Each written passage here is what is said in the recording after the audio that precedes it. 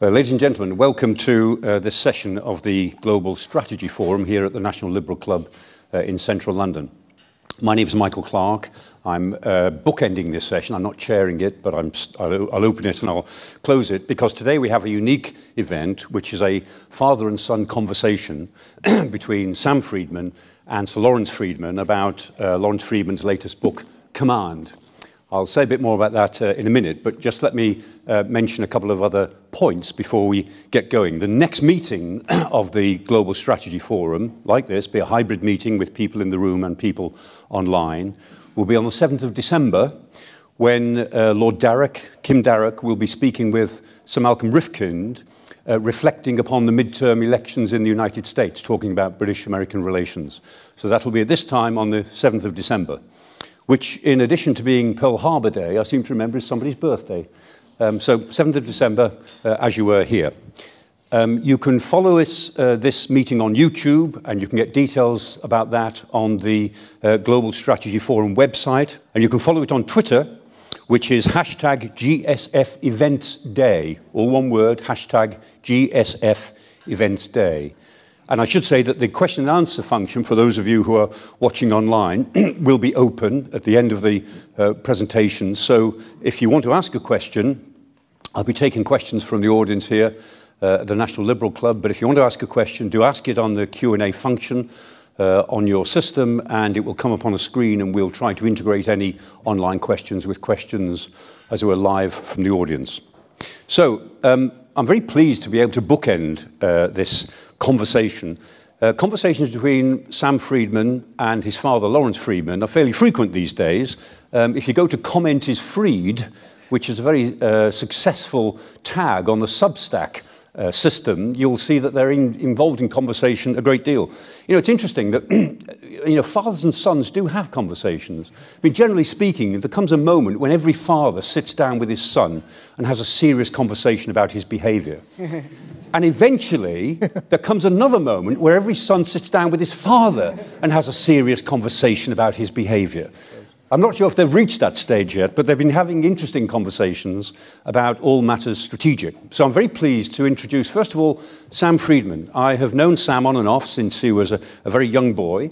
He's a senior fellow now at the Institute for Government.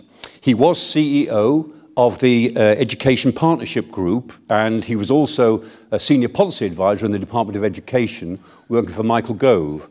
And people who may have followed the Comment is Freed tag will know that Sam Freedman is a prolific writer and commentator on British politics, many aspects of British politics, and some aspects of international politics. And his views are both acerbic and funny, extremely well argued and extremely well backed up. And he's going to interview his father, Lawrence Freedman. And I'm very pleased to introduce Laurie. He's been a mentor and friend to me for many years, and I won't try and go through even the headlines of his CV since he'll be here till 2 o'clock. I would merely say that I've always thought that Laurie, and I've said this about him before, he's like the sort of Ian Botham of the academic world. When Ian Botham was in his pomp, he was known as a beer tent emptier. Because when Ian Botham strode out to bat, the beer tent would empty. Everybody would come to see him bat. And Laurie is like that Ian Botham character. When Laurie comes to give a lecture, when he strides out to the wicket, the common room empties. He's a common room emptier.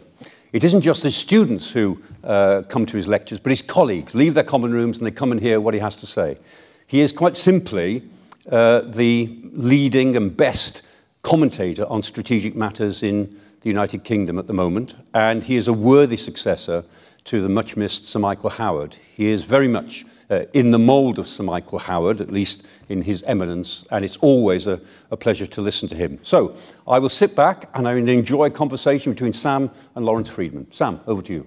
Thanks very much. This feels like a very advanced version of a Bring Your Child to Work day, but nevertheless, I wanted to start by asking, obviously about the book. When I first read it, which was summer last year, had a different title. It only went up to Afghanistan, and then obviously we had the invasion of Ukraine earlier this year. You've incorporated some material about that in the book. Did it change the way you thought about any of the arguments of the wider book? How you've thought about command as an idea in general? I mean, the book was pretty complete by the time the war started, there was a chapter on Ukraine. There is a chapter in Ukraine that was already there. It's sort of not hard to see the join. But Penguin were very good and understood it'd be ridiculous not to include material on what was going on. So the story's up to date to about June. What happened, I think, is it fitted in with arguments that were already under development. So one of the arguments under development was something that had already struck me, was the problems that autocracies have in making bad decisions, which is not to say straight away that democracies don't have any problems with bad decisions. Obviously they do. But there's a very special sort of bad decision that an autocracy can take, which is a consequence of secrecy, a personalized dictator who believes that they can get away with it, and there's nobody there to criticize because they tend to be surrounded by sycophants. So I was already thinking of that. There's a number of examples in the book from, say, Yahya Khan in Pakistan in 1971, or Saddam Hussein with the Iran-Iraq war. There's plenty of examples of that already in the book. So that was one thing that was already there. The other thing, which is relevant to the chapter on Ukraine, was about the origins of the current conflict, which is in 2013-14, but about the role of militias, which is what interested me, that you had all these groups that had been given a license to operate by the Russians, but had a sort of independent existence all of their own, often not too far away from criminality, led by Russians, by and large. And what had interested me about that period was that though Putin had clearly been a risk taker, a gambler, his gambles seemed pretty calculated. That's what you got from this period. He knew he could take Crimea, or went for Crimea when he was confident, but actually had not taken the Donbass. He'd only really moved into the Donbass when it looked like the separatists, as we then called them, would lose it. So what interested me when the war started was the contrast between the calculating gamble of 2014 and maybe it was calculating, but a very poor calculation in 2022. So that, in that sense, it moved the argument along. I think I'll stop there. And so I think the sort of point about the difference between authoritarian regimes, sort of autocracies, and democratic regimes comes out very strongly, I thought, in the book. What are the sort of strengths and weaknesses for on the democratic side? So autocracies have this sort of brittleness and this sort of fear at the top. What's the sort of counterpoint for democracies? I think the problems for democracies is they're not as good as they maybe should be. I'm quite how to put this carefully, at being cynical. So that if you're intervening, when the UK, US intervened, they had to intervene in a way that would make things better, not just to stop things going bad. And this created unrealistic expectations about what would follow Saddam or what would follow the Taliban, made it difficult, certainly, to do deals with the Taliban when it might have made sense to do deals with the Taliban, and so on. So it's a common argument now that we're seeing over Ukraine, where I tend, in this case, to take a slightly different view. But the realist argument is, look, there's only so far Ukraine can go. At some point, wars end with negotiation. So don't push this constantly as the virtuous democracy versus the evil dictatorship thing. At some point, a deal will have to be done. I think the problem with this, this is actually as clear a distinction between good and evil in these things as you're likely to get. But also, Putin's got no interest in negotiation for a variety of reasons. So it's not as if that option is so easily there. So I think one of the issues that we're debating, thinking about, is the problems with democracies in expecting people to go to war for undemocratic outcomes. It's a very obvious problem. I mean, you can understand it. And I think that's also part of the issue, whereas in autocracies, the problem is always going to be that a small group of people can take a very big decision. We just go back from before the war with Iraq. I mean, Tony Blair was doing the rounds all the time, trying to argue for the decision and so on. So you've got to make a case that works for public opinion. And maybe, the best lesson to draw from that and others is we actually aren't very good at going to war unless we're very sure of the case that we've got. Maybe that was just the problem. So the use of military power just to reshape international order, I don't think we do very well. Therefore, possibly best not to try. And the other thing about sort of democracies that I think comes through really clearly, and especially in more recent sort of campaigns and that the US and the UK have been involved in, is the way that generals have to start behaving and thinking like political actors within a democratic system. They have to think about what their actions and statements, how they appeal to voters. I mean, you see it every sort of spending review we have in this country, where I'm just waiting for this round of spending cuts for the Daily Telegraph front page, with generals say army will cease to exist if cuts go ahead. But what's interesting is how people like Stanley McChrystal, David Petraeus, Wesley Clark have become sort of political actors in themselves within the context of these campaigns. Well, I think there's two things going on. One is the whole question of civil-military relations, which is the core of the book in some ways. And the issue there is, it's a sort of a challenge. The book is a challenge to the idea of a division of labour between the civilians who come up with the political objectives and the military who have to work out how to achieve them, because the military advice is needed to work out whether political objectives are feasible, and the politicians have a natural interest in what the generals are up to, especially if that's going to leave a lot of people dead, and they're having to explain why things have gone wrong and so on. So it's an argument for close interaction, and that requires politically aware generals, which we tend to get.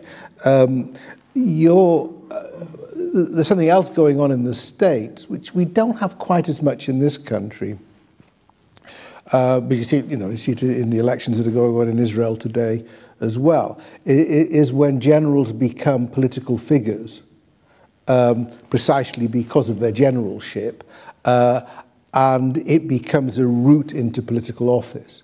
Now, in most dictatorships, they work very hard to avoid that sort of thing happening. So one of the features of autocracies is that they tend to coup-proof their militaries. People are put into key positions because of their loyalty rather than their professional competence, which is fine until you go to war and you discover that they're pretty inept in the basics of generalship. So we don't do that because we assume that there is an understanding on the military side that they can go so far but no further. And again, there are obvious cases. The French in the 1950s over Algeria, when they looked like they might step over that. Worries about a coup. You may remember the movie 7 Days in May, about something happening in the States, which was a film that Kennedy actively encouraged to be made because of experiences during the Cuban Missile Crisis. So we have those issues, but by and large the generals step back. But it does mean that when they're out of office, they have become figures that may have some political clout as a result. It happens in the States to a degree. Wes Clark ran for president. MacArthur was thinking of it, but lost the Republican nomination to Eisenhower, another general. But it doesn't quite happen here to the same extent. Out of all of those examples that you cover in the book, who do you think were the generals, particularly on the US-UK side, who were most successful at managing their political masters? Well, it's easy on the UK side because it's Terry Lewin, who was the Chief of Defence Staff during the Falklands. Margaret Thatcher, for all the being photographed in a tank and Iron Lady and so on, had very little knowledge or even that much interest in military affairs. And there's a famous moment during that meeting in the Commons when they received the news that an invasion was imminent, and Henry Leach, who probably made one of the most important military interventions in British political history, went along and said, you do have an option to send a task force. And when he said, when it's there in 2 weeks, she said, you mean 2 days? And she said, no, 2 weeks. And I think, Lewin took over from Leach, but it was a constant explanation of the risks and the dangers, and got her confidence, without which it could have been a different answer. So I think on the British side, I don't have any problem in working it out. On the American side, it's tricky because it's a while since the Americans had a clear-cut victory, if you like. It's not that they lose their wars, they don't quite win them. Petraeus is the obvious example, but Petraeus took advantage of a situation. He prepared for it. He took counterinsurgency seriously, had got the Marines worked up as well as the army to look into it. And so when the moment came, when Bush, it wasn't Petraeus' decision, decided on the surge, he was there. You look at the briefing he gave in September 2007 to Congress, which is a critical moment, where you see the sort of democratic opposition to the surge just fade away as he talks.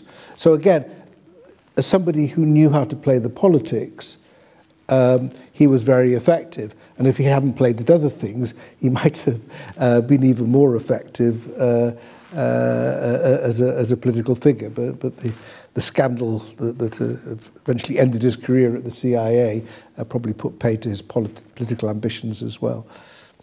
I mean, one of the issues, I guess, with war and democracy, you say, is that it's very hard to sustain public support over a very long period of time, which is one reason why America get into this position where they never quite manage to win a war because they take so long. We saw that very clearly in Afghanistan last year. Do you think that could have been handled any differently, given the point where sort of Biden inherited it? Do you think that could have been managed either by the generals or by the political leaders in a different way to produce a better outcome, or was it sort of inevitable? I think at that point? I mean, it had been decided by Trump, in effect. People forget this. Trump had done the deal with the Taliban, which he celebrated, as Trump celebrates all his deals. He bequeathed a situation. That being said, Biden was determined to get out. He felt that Obama had been bounced into the Afghan surge in 2009, and he wasn't going to make the same mistake. I think, so there's two aspects of the question. One, was it inevitable that the US and allies would leave Afghanistan at some point with the Taliban in not a bad position to take over? Probably. I think it was going to be very hard to sustain it, and not on a few thousand troops. You'd have had to have increased the number of troops, and Biden was unwilling to do that. Could it have been handled better in terms of realizing that when the Afghan army collapsed, it was likely to collapse quite quickly? They were far too optimistic about how you could expect an army that was not as committed as the Taliban to sustain itself when its main prop was leaving, and with it the air power. So that bit could have, I think, been handled better. But by this time, the US was going to leave Afghanistan and allies with it. I don't think should have come as a surprise. And it could have happened earlier. The tragedy in some ways, things of the what-ifs of history, is that if modern drone technology had existed in 2001, the idea that you had to go in to Afghanistan and overthrow the Taliban to get bin Laden wouldn't have been seen as so pressing. And the urgency that George W. Bush brought to that, and they didn't even, one of the chapters in the book is how they didn't even get bin Laden at that point. He managed to escape. Whereas, one suspects that these days it wouldn't have been so difficult to mount an operation to get him. But that didn't happen. There were opportunities to negotiate with the Taliban then, but the Taliban themselves were divided, and the Taliban didn't respond to the possibilities that were there. So you end up with the situation. But we always should have recognised that the Taliban were going to be a big part of the Afghan political scene. We've talked quite a lot about the US and UK, but I think one of the most interesting things for me about the book was finding out about some more obscure parts of history that I didn't know about, what happened in East Pakistan, Che Guevara's exploits in the Congo, and so on. How did you go about the selection process for choosing which campaigns you focused on? It wasn't very scientific. It was a number of things. One, I was curious about it myself, which is always a good basis to start research. Secondly, I thought I could get material. This was a lockdown book, and a lot of the stuff wouldn't have been easy to get in archives anyway. So just to take the Che Guevara example, which was the Congo in 1965, he kept diaries. So you can follow what he was doing. There's a sort of primary source there. With East Pakistan, there was, now Bangladesh, there was a commission in Pakistan as to why there was a surrender in the East, and they published all the cables going back and forth. So I think it was always, to me, important with this book to be able to cite, get over the words, the language in which these things were being discussed. Because part of the interest to me was the tensions that arise between senior commanders and with each other, with the politicians and so on. I mean, it's the human side of it that I think makes it interesting. So those things were part of the case selection. I didn't want it just to be US, UK, although inevitably they were going to be a big part of it. So I wanted variety. The French case sort of just suggested itself because it's a point where generals did get ahead of themselves and interfere directly in French politics. Israel with Sharon, because Sharon is a fascinating general in himself and is a very good example of how if somebody who is naturally insubordinate, I mean, the most insubordinate general you could ever find, so long as there was somebody above him, so A, protecting him when he needed protection, but B, putting him in his place when he had to be put in his place, he was a brilliant general. As soon as he was in charge, it was catastrophic with Lebanon in '82. So I sort of tried to pick around to get a variety of different types of conflict, and therefore different types of generals. Which one surprised you the most in terms of one you hadn't sort of done much work on before and sort of changed your mind the most? Well, I knew nothing about the Congo one until I went in. What interested me about the Congo, which I didn't even know when I started looking into it, because I've always been, since an undergraduate, and when we had these pictures of that very photogenic revolutionary, I was always sort of been intrigued by Guevara, because I always thought it's a very good example of of a sort of PR campaign to hide an actually terrible strategist. So I was quite interested in him. But what I hadn't realised was that the person he was supposed to be dealing with at the time in the Congo, the local warlord, who was 25 at the time, was Laurent Kabila, who eventually, 30 years later, led a revolution, basically as a puppet of the Rwandans, to overthrow Mobutu in the Congo. So, and I had no idea. I mean, I should have known, but I didn't. So it was absolutely quite fascinating to be able to pick up on this character and then pick it up later, 30 years later, because Mobutu, and then actually Kabila himself, are perfect examples of autocratic leaders who don't trust anybody else, who don't want to have any generals around them who are capable of overthrowing them or anything, and take terrible decisions. So it suited all sorts of purposes. But until I started, I knew about Guevara, but I didn't know anything about Kabila. So that was interesting. And the French one, I mean, I did know about it, but it's still an extraordinary story, the whole Algerian story.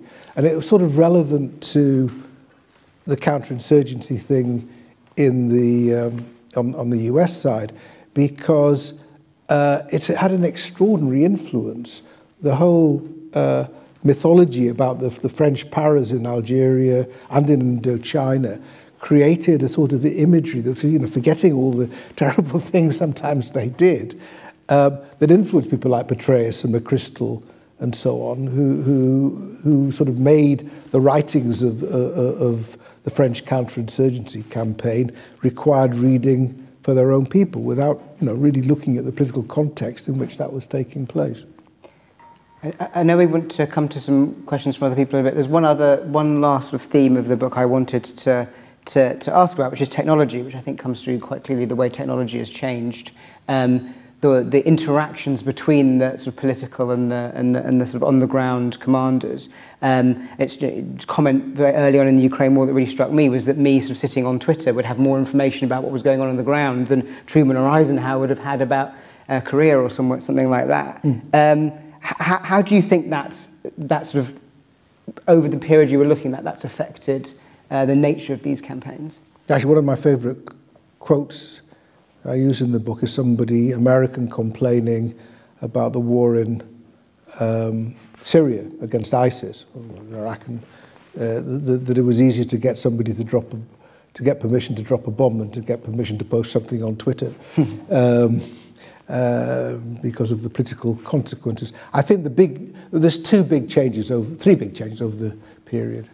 The first is the nuclear dimension, which is obviously still with us, worrying about over Ukraine. Secondly, the digital revolution that produces precision weapons, that side of the digital revolution.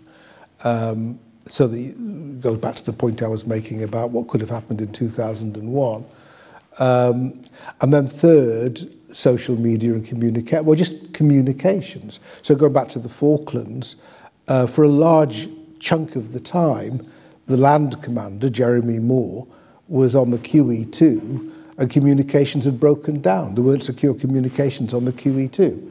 So poor Julian Thompson was stuck at San Carlos, being nagged by John Fieldhouse back in London, and Jeremy Moore, who should have been the key person managing that, was almost incommunicado and very frustrated. And why was Jeremy Moore on the QE2? He had an option to go to Ascension and do a paradrop to join Julian Thompson. He just worried about the headlines that would create, about the senior commander parachuting in, and wanted to keep a low-key profile for himself. And he thought he'd be able to stay in touch, but of course he couldn't. So I think that you compare that now, when everybody's in touch with each other constantly, until the moment they aren't, because you're so dependent now on the networks. So, these stories now from the first day of the war in Ukraine, where, whatever else one thinks takes us back to Twitter. Elon Musk, Starlinks kept the Ukrainians communicating, would turn out to be absolutely critical, because it would have been a much harder fight without that. And the Russians lost a lot of their secure communications, which meant that their operational security was lousy. So, you know, these sort of things, I think, is a major transformation since, you know, the early stages of the war. I mean, you know, I don't start with the Second World War, but Korea's not that difficult, not that different, when, you know, senior commanders would take a long time before they had any idea what had happened in the battle. And they'd have to pace backwards and forwards, wondering what was going on. Whereas, you know, now they'll know almost immediately. Indeed, can join in the decision making. Do you want to go back to... Yeah, Sam, Laurie, thank you very much. Very interesting conversation. We'll throw it open now to question and answers from the floor and from our online audience, if you have questions. Here in the room, you'll need a microphone, partly for the purposes of the recording, so please wait for that microphone to arrive if you're asking a question. Let me throw it open now immediately. Sir, let me just make it difficult for Jacqueline first. Gentleman at the very front, who will now receive the microphone. If you'd identify yourself, sir, that would help. Ali Bahajib, North-South Publications.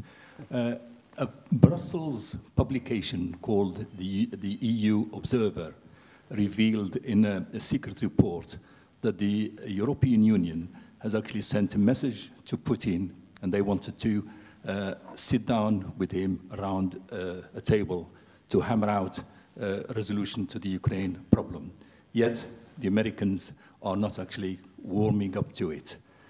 Is that something that sort of divides EU and the American policy? And also, are we heading for a new world order, bearing in mind that Russia, China, and even India are on one side and the rest on the other? Thank you. I mean, I have no idea. I'd be surprised if that was true, but it's not impossible. The problem they've got with all these proposals that Ukraine must negotiate with Russia is Russia has got no interest in negotiating. And the reason for that, I'm actually trying to write about it at the moment, to sort out in my own head, is that it's not in Putin's interest to end this war without something to show for it. And he hasn't got enough to show for it now. I mean, it wouldn't stop at the moment. The Ukrainians wouldn't stop fighting. So there's sort of an idea that there's a negotiated compromise to be found. It's actually very hard to identify it because Putin now wants 4 provinces, which are now claimed for Russia, none of which he now actually holds 100%. And Ukraine is not going to give it to him. And I think there's a problem for Putin, is a sort of reckoning that comes when the war is over. While there's sort of this war going on, which he can sustain, I think, at home, we'll see what happens in the battlefield, that's easier than having to explain why he embarked on this adventure when there's not a lot to show for it. So the difficulty with let's have negotiations and sit around a table and hammer out a deal is it isn't an obvious deal to be had. And that's been the problem for a long time. I mean, one could work out possibilities, but not that would interest both parties. And I just think there's a limit to the betrayal that the Americans or the Europeans would do of Ukraine. This is the way this war has been conducted is so extreme on the Russian side. It really does make it difficult to see why anybody would trust a deal, never mind work out what it looks like. The New World Order is obviously quite an important issue for Putin. I mean, Putin presents the war now as being with NATO. And if you looked at his Valdez speech, his most recent one, the whole pitch is about a multipolar world and taking away from American hegemony. And that obviously has an appeal to China and India. But his problem is he's a diminishing pole. And I think that's how the Chinese and the Indians are now starting to look at it. It's very noticeable in Xi's speech to the 20th Party Congress. There wasn't even a mention of Ukraine. I think he finds the whole thing an embarrassment, myself. So if Putin had been successful, or, if he'd better still for him, if he hadn't actually gone to war, but had used the pressure he'd put on Ukraine to get something out of the situation at the start of the year, then we'd be talking much more about the sort of multipolar world and following on from Afghanistan, the weakness of the Biden administration and so on. Actually, what's happened is, despite putting Europe through a lot of pain and trouble, it's unified the West, given Biden a leadership role, which he's taken moderately well, and while made Russia look a bit foolish. So, evil, in the sense of war crimes and attacks on civilian infrastructure and so on. So I think, and that's why it's just difficult to see what the negotiation looks like. That's why I get very gloomy about this war. It would be nice. In most of these conflicts, you can sort of work out what the eventual deal looks like. I find it very difficult in this case, until the Russian military basically decides the game isn't worth the candle anymore. Okay, I'm going to make life easier on our microphone by taking two questions at the front. First from John Wilson, then from General Sir Richard Barrons, and then online from Craig Oliphant. But let's John Wilson first. And remember, you can ask questions of either of our guests today. John Wilson, how do you explain the Western democracies' failures in Vietnam, Afghanistan, the loss of Crimea, and now an uncertain future in the Ukraine? Is this the fault of our commanders? Briefly, if you would. Sorry, I thought I was waiting for a number of questions. Okay. I think, well, you can explain the failures in Vietnam, Afghanistan, and Iraq in the same way I would explain the Russian failure in Ukraine, which it's unwise to try to occupy a place where you're not welcome. I don't think it's more complicated in the end than that, or you're very dependent upon the local balance of forces, and if you've misread the local balance of forces, and obviously, in Ukraine, Putin had the separatists who've done a lot of the fighting. I think people don't know just how many of the dead on the Russian side are actually Ukrainians. And Vietnam, Afghanistan, Iraq were all putting ourselves in a position where we were either trying to suppress an insurgency or hold the ring in a developing civil war. And public opinion, understandably, got tired of it. So the problem is not being able to get quick, decisive victories. Now, I spent 7 years of my life on the Iraq inquiry, and I think the military failing in 2003 was, while they were perfectly well aware of the problems that could arise after you toppled Saddam, they played those problems down and just assumed that the Americans would sort it out once Saddam had been toppled, without really thinking through the politics of what we were getting into. And that, I think, it's a failure of the politicians, who should also understand these things as well as the military. I don't see Crimea as being our fault. I think it was a moment of political upheaval, and Putin decided he could take advantage.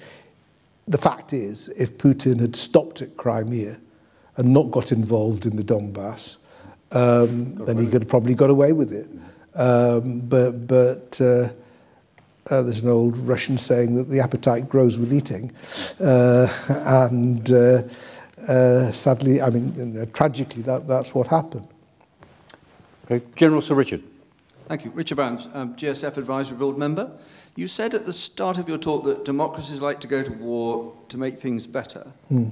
And you've described a little how the West has operated in Iraq and Afghanistan, where the limits on the application of violence were quite well bounded, so no forcible movement of the population, no mass indiscriminate violence on the civil population. And you've described how that is different in the way Russia is prosecuting the campaign in Ukraine. So my question is, do you think democracies, both at the level of political and military leadership, are capable of being ruthless enough to protect themselves even when the issues are existential? Oh, I think they can do that. You know, if you look back at Algeria, or us in some of our own colonial wars, we were pretty ruthless. We tended to keep it quiet, but we could be ruthless. It's just a question of, you know, trying to imagine the circumstances now, because, you know, our two great wars were fought at a time when we had imperial possessions, and this was what made them world wars. Unless you're trying to take somebody else's territory or hold on to territory where you're not welcome, the ruthlessness doesn't so much emerge. There's an issue which you can see with Ukraine at the moment. A conversation I've just had with somebody who's just come back from Ukraine. The US clearly doesn't want Ukraine to attack Russian targets. I mean, there's no secret here, and it's affected the weaponry that the Ukrainians have been given. And I think for the Ukrainians, it's quite frustrating. On the other hand, there's no way they could fight a war against Russia the way that Russia has fought a war against them. They just couldn't do it. Russia's just too big, the targets are too far out of reach. And therefore, actually, what this has done has forced Ukraine into fighting for its own territory, to fight much more in line with the Geneva Conventions, if you like, than Russia has fought. And I think that's probably one reason why it's doing quite well in battle, because it's had to concentrate. That's the only way where it can get an advantage over the Russians, is in a proper battle. Because if it came into trading blows against infrastructure, there's no contest. Russia's clearly going to be able to win on that side every time. So the role of ruthlessness itself is quite interesting. I don't see any reason to suppose, we haven't seen any evidence, I don't think, that when the cause is considered existential, the democracies don't go to war. I mean, the Ukrainians have gone to war. I mean, they've got a history of it, but, you know, not a particularly happy history of warfare on the Ukrainian side, but they've risen to it. And you see, you know, young people with jobs in high tech and marketing and so on, becoming sort of battle-hardened veterans in a matter of months. So, yeah, I don't think that's the issue, and it's just a very different set of settings in which we're likely to get into wars in the future. And obviously, you know, you got that sort of nuclear thing hanging over, but which is in a way a separate conversation. But a sense behind Richard's question, Laurie, is also the idea, if I may, that we've always been optimistic that the democracies ultimately win out because of the way we do things. Yeah. And we see off fascism and communism and autocracy. And there's a sort of worry that may not be the future anymore. Well, it's a worry. We might be overmatched by the sheer ruthlessness and power of the autocracies who are on the front foot. So part of my answer was that if you keep it to military, I mean, if I was a China, I'd be thinking, you know, I've just bought all this stuff from Russia. Yes. Actually, the American stuff works better. So I think so our interest is in keeping it military to military. Now, there is an issue with China, which I think is of a different order to Russia. I mean, Russia thought it was taking on, you know, a country that was incapable of fighting back, and it's got disabused of that. I don't think anybody's got any illusions about what would happen with China and Taiwan and so on. It's a much more dangerous and difficult game. And I would encourage everybody to be, including the Chinese, to be very cautious about how that game is played. You'd have the same issue. I mean, you know, the porcupine strategy was what the Taiwanese called it, which is now what the Ukrainians call it as well, where you just make yourself extremely uncomfortable to take over. And it would be a difficult operation. But so I don't think there's any, I don't think there's any reason to suppose that our militaries couldn't eventually bring themselves to cope.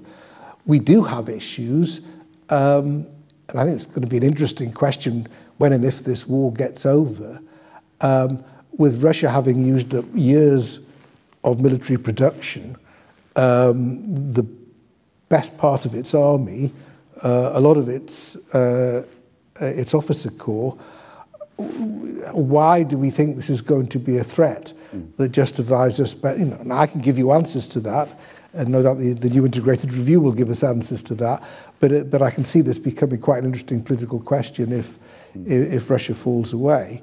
But China is still going to be, and of course we're not. You know, we're a minor player in that game. Yeah. Okay, well, that leads on to quite neatly to the next question, which I'm taking online from Craig Oliphant. He says, thank you for your fascinating discussion. Look forward to reading the book. Good, yeah. I think you look forward to buying it, don't you? That's the point. Now, so on Ukraine, given your analysis to date, where do you think we're going to be in the war this time next year, if you'd like to consult your crystal ball, but you were alluding a little bit to that. And just on military technology, how do you assess Ukrainian use and adaptation of Western systems provided? So would you like to do a little bit of crystal ball gazing? Not really. So on the, the Ukrainians have done pretty well on adapting Western systems. And the Western systems have done pretty well. HIMARS was a game changer, I think. But that was partly knowing what to target. And I think they've understood the conflict they're in and where they had to make a difference, which was on going for logistic hubs and ammunition dumps and command posts. I think they understood that pretty well. And if they keep on like that, I think it still is the main Russian vulnerability. I've been I'm optimistic in a way on the Ukrainian side, and I have been almost from day one, because I couldn't see how the Russians can win. Then we've got the problem, the Russians can't win this. The issue is, can they lose it, which is a different question. I think they can, but it's much harder. And my worry is, this is where the mobilization comes in, and goes back to my previous answer on why Putin doesn't seem to me to be that interested in negotiation. You see, he wants to stay in power. And I think staying in power probably requires the war carrying on. So you've got winter coming up, and Richard and others are a better place than I am to comment on the difference winter makes. I think, from what I understand, that the Ukrainians are going to be better kitted out for the winter than the Russian. What you're seeing of the Russian conscripts is appalling. We've got to get ourselves, and the problem, a different way of fighting. The numbers that the Ukrainian High Command, so you've got to take them with a pinch of salt, have been giving for Russians killed per day over the last few days is 950 killed one day on Friday, 650 the next day, 650 the day after. Now, these numbers always have to be taken with a pinch of salt. Even if you halve them, that's still high. They're still incredibly high. Who's being killed? They're being killed mainly around Bakhmut, which is the only offensive that's going on the Russian side at the moment, as part of the little counter-offensives that they've got going in other places. This is the Wagner Group, which is being used as a political instrument because to show that this group can win wars while the rest of the Russian army is useless. And they're losing. After 4 months, they failed to take it. Who's being killed? People who are recruited from prisons. Who are in the front line. They're being pushed into the front line.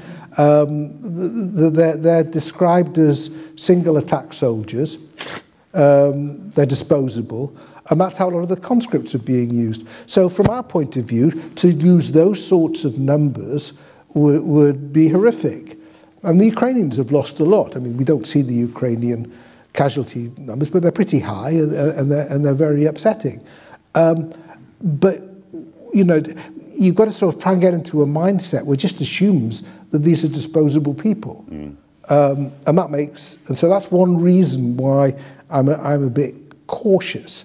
And I think one of the issues is, at what point do all these characters realise what's going on and start trying to do something about it? So it's the state of the Russian army is the biggest question mark in all of this. But you've said, Laurie, a couple of times I've heard you say, you don't believe that this sort of intensity of fighting can continue into next year. These things go in peaks and troughs, so they can't keep on at this intensity indefinitely. They can't, for both sides, they've got, I mean, the Ukrainians have got an ammunition problem, an artillery problem.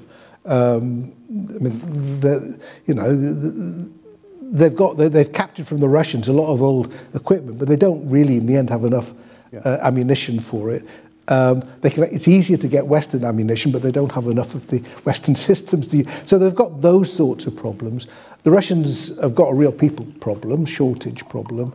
I don't think either side can keep at this intensity.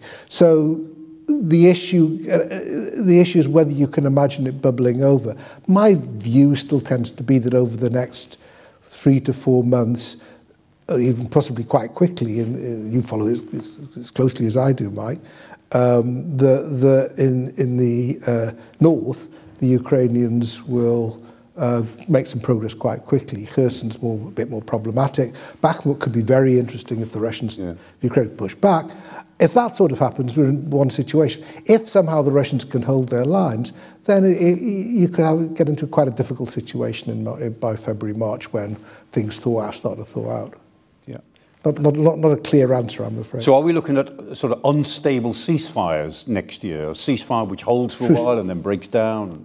I don't know. I mean, it's one possibility. My view is, has been and remains that the best hope is that the Russian military really can't cope with this anymore. I mean, you know, they're said to have lost most of their Kaliningrad forces. They're moving people out of Africa. They're moving people out of Syria. This is an army which claims to have a lot of roles and responsibilities. So my most benign scenario is a military-to-military deal on a disengagement of forces, which gets the Russians out of the bulk of Ukraine. And then at some point next year or later on, you can have a proper peace deal. The idea that there's a quick peace that produces a quick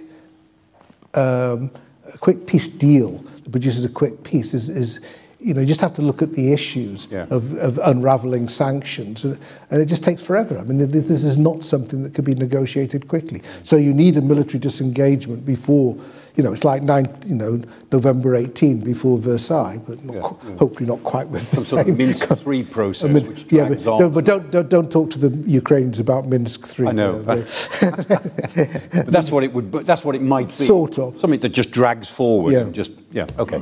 Right. Any other points or questions from the floor? Yeah, Sir David, Lord Hannay, sir. Yeah. Wait for a microphone, David. Sorry, and then you can pass it on. David Hannay, House Lords. You've, I think, followed a pattern which is very much the fashion of the moment, to decry interventions, some of the interventions of the last 10, 15, 20 years.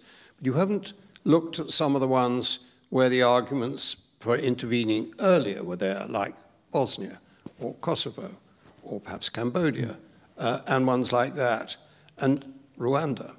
And so I just wondered how you comment on whether this ebb and flow of intervention, is it a long-term determination not to get involved in interventions of those sorts, or will it swing back again when something peculiarly horrible either looks like happening or does happen? Okay, let's just pass the microphone on so we can take two together here. We might. Briefly, John Everard, I'm a former diplomat. You've talked about the revolution in information transmission between the generals and the front line. Of course, another kind of information transmission which problems particularly seems to afflict autocracies is the reluctance of generals and indeed lower level commanders in the field to pass up bad news to senior leaders. How far do you think that is shaping Russian policy in Ukraine? Yeah, thank you. I mean, just to take that a lot. I mean, I think it's a problem. It's another problem with autocracies. The hierarchy and the reluctance to pass on bad news inhibits what we would call mission command. It inhibits local initiative. Never mind. There's just this interesting question. Putin is not a man who surfs the internet. He's not on Twitter all the time. How much does he actually know? Who's telling him? I mean, there's some indications that it took a while before he cottoned on. That things really weren't going that well. David's questions. I was not against humanitarian interventions. I wrote about it, the thing that took me one afternoon, the Chicago, asked by Number 10 to write a draft, or not even a draft, some ideas for a speech by Tony Blair, ended up as a doctrine. And the point about the Chicago speech, which is, as you know, in the middle of Kosovo, was it reflected my views, which was that, on the one hand, there were occasions when interference in somebody else's internal affairs was justified for humanitarian and other reasons. And that had happened all through the former Yugoslavia falling apart. And you could add Sierra Leone and see what happened when we didn't act in Rwanda and so on. But that couldn't be a carte blanche. So there were 5 tests, which I think remain good tests. Are we sure of our case? Have diplomatic options been exhausted? Is there a military feasible option? Are we prepared for the long term? And is it in our national interest? And I still think they're quite good tests to apply. And you don't get many cases where they all say you can tick all the boxes. And sometimes you're going to have to balance one against the other because they're questions to ask rather than all boxes that have to be ticked. So I think the problem was that we went into Iraq with a sort of Bosnia mentality, if you like, in some ways, that we understood this sort of thing without actually understanding the completely different political context in which we were about to engage. I wouldn't definitely not rule out interventions of that sort in the future, but it will depend on circumstances. Who knows what's going to happen in Europe? Let's say if Russia does lose, you could get all sorts of upheavals taking place in and around that former Soviet space. So who knows what's going to happen? So you never say never. And just briefly on information going up to. Well, I answered that. I mean, that was it doesn't, and that's the problem. Okay, and very briefly, Sam, since you're there, Jean Morgan, do you think the British government has lost credibility internationally because of domestic turmoil? Quick one for you on this. All your comments are pretty acerbic on that. In some ways, yes. I think you look at the papers around the world and the news bulletins around the world. Britain has become a bit of a joke in the last few weeks. I hope that will now die away again and things will calm down a bit. But actually, I think in terms of serious foreign policy and Britain's role in Ukraine and so on, I think that sort of counterbalanced it quite effectively. And so at the moment, at least if things now settle down, I think it's been a bit of comedy for the rest of the world, but it will now, it hasn't really seriously affected our institution. Yeah, like all things, these days will pass. Yes. Yeah. I remember Laurie mentioning what became the Chicago Doctrine. I remember somebody asking me about it. I said, well, it was so good it could have been written by an academic. However, at that point, we should draw this to a close. On your behalf, let me thank Sam Freedman and Professor Sir Lawrence Freedman for speaking about Lawrence Freedman's book on command, which we warmly recommend to you, and some copies are available here for those of you who are in the room. Remember that on the 7th of December, you can be back here and hear Lord Darrach talking about his assessment of the midterm elections in America.